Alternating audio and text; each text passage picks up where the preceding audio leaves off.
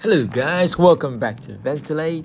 Here we are at another tournament end. So, wasn't able to get number 1, but hey, it is what it is. 299 instead of that 305 guy that I cannot get to. Well done, Melanie. Well done, Melanie. Alright, let's collect that prize. Let's see where we are. Our Firestones is going to leave us at 16.11. I'm pretty sure I got all the achievements today. Yep. So, I do not think that I will try and go for the top 10%, and it is probably not going to be worth it, as I'll probably have to spend about 4 or 5 chests in order to solidify in the top 10%, so that is not going to happen. However guys, topic of today, as we're looking at Reddit, people are talking about, will this game get any worse? So basically what happens is that we are able to prestige pretty quickly. Once you get to a certain level, you can prestige under 2 minutes, right? Prestiging under 2 minutes is absolutely amazing. However, you will get an error that says error 402, error 202, whatever the number is, basically stopping people from hacking and doing too many prestiges at under 2 minutes. So that is a bit of a nuisance, and I do understand the frustration from people. However, if you can check on Reddit, we do have a bit of a new update on all the different equipments coming up. They reintroduced Blade Bombardment, we just had on the AT, which is the Bissell tournament on the weekend, and even encourages you to join Orca. So if you've never heard of Orca, you really need to check out Reddit. Join Orca, jump on Discord, and you're going to be able to see all kinds of different builds on how to get there within the first 2 hours and farm level 10, which is what I have been doing.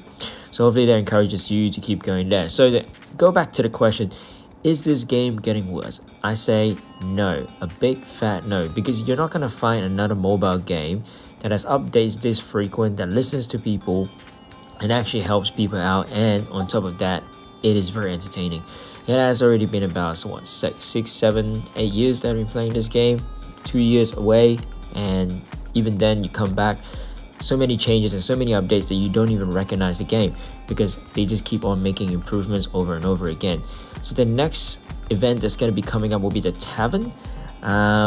We'll see how it goes. I'm not very sure what's going to happen, but I do look forward to the new event.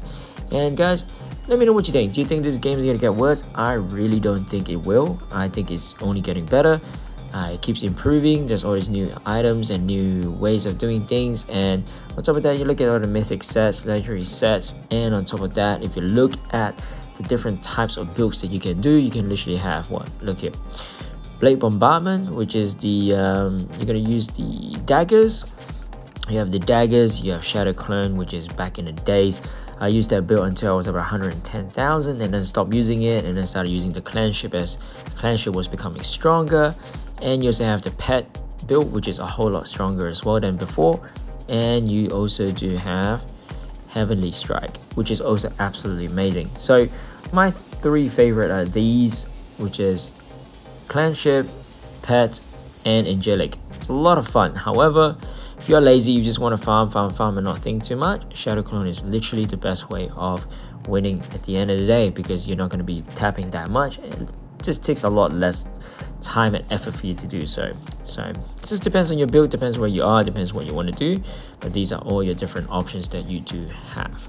So guys, we look forward to the new event, and to be honest with you, I do not think, going back to the question, I do not think that the game is getting worse. I believe the game is always improving, always getting better.